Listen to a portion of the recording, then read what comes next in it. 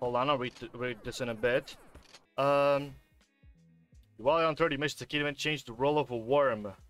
6th mission. Oh, 6th mission. Let me actually show you this, because I know I can do this. So that is yeah, that's Sand in Your Eye.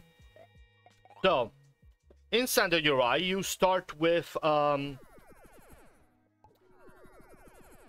we go. Hold on, as the setup ends here. There you go. So you start with this. With this, you can switch worms to whoever you want. However, you need to do this before you do anything. So as I stand still with Charles here, I can hit tab to switch between worms. Tab, tab, tab, tab, tab, tab, tab. You can see this on my input overlay. And also notice that I'm not walking, because as soon as I walk,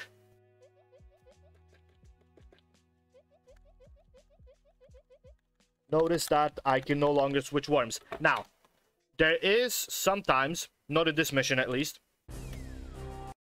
sometimes you may see that sometimes you may have a weapon called Select Worm. As I would just generate whatever map in its intermediate scheme. Oh, we have a custom theme here.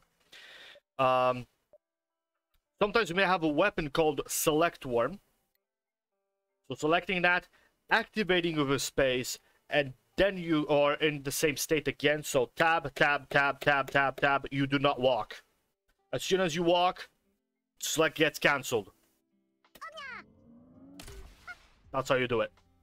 I hope you got that. There you go.